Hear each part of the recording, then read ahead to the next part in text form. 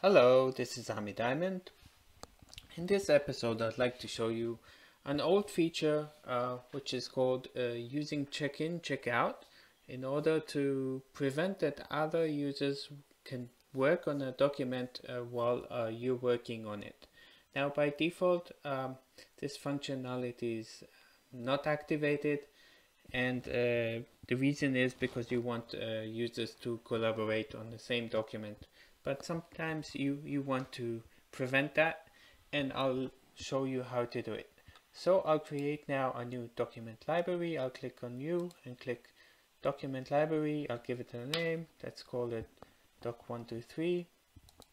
Very creative. And what I'll do is actually I will go to the gear icon and go to library settings, and then I will go to versioning settings, and I will say require document to be checked out before you can edit it under this part. I'll click OK. Now you'll notice to the functionality, and I'll show you it into users so you can see what each user does. So first of all, from here I will create a document. Let's just call it test, and I'll click here to rename it. Let's give it a name. I'll rename it later, never mind. So here you see, and by default, once I opened it, then actually you see it says it's checked out to me. So if every time I go into a document, I should actually check it out to me.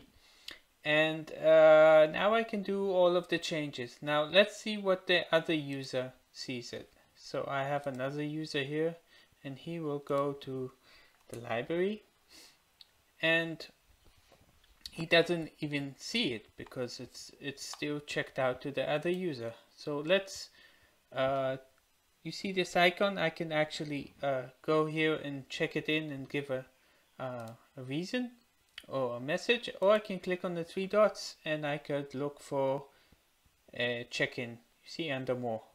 So let's check it in. Let's write a message. You see this disappeared. Now if I refreshed on the other user, now he will see the document. Now if he goes here and wants to check it out to himself, he can mark it or go directly in. The other user actually will see. Let's refresh. You see there's an arrow here that says actually, let's see, it says Liku is checked out to him, and if I try to edit, you'll notice that I'll get a message that it's not possible, no matter if it's on the web. So I'll even click here edit. I'll get here a message, sorry, the word cannot be because this currently is checked out. So I can just go to read mode, but if I go back to this other user and I enter and do the changes I want, and I close it, let's go back and I'll check it in. I'll check it in back again. I'll give a description, and now the document, if I come here and I want to edit it, I'll refresh it, and you will see that there's no arrow or anything that is okay. So this actually this lets each user to work on a document, and he doesn't need to worry that other users are editing it. On the other hand, if you want people to work together, then you can deactivate it. Let's go again to the gear icon. We can go to the library, and under versioning settings, we can go and shut it off.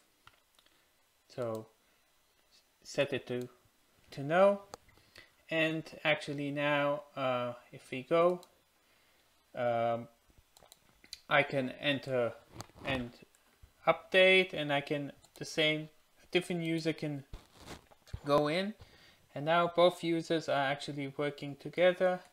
And I should also see the other user. You see, I see the other user here, and if I wasn't somewhere else, I could see actually where each user is. So you see Ligu is here, this is me. I can type again, and if I type to here, then it will show me.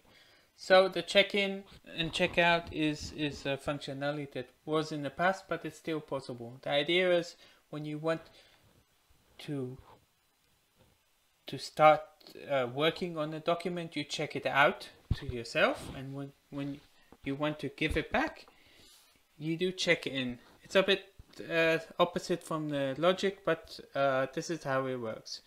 Check out brings it to you, and check in brings it back to anyone that can deal with the document. So that's it. If you like my video, subscribe to my YouTube channel, and see you in the next episode. Goodbye.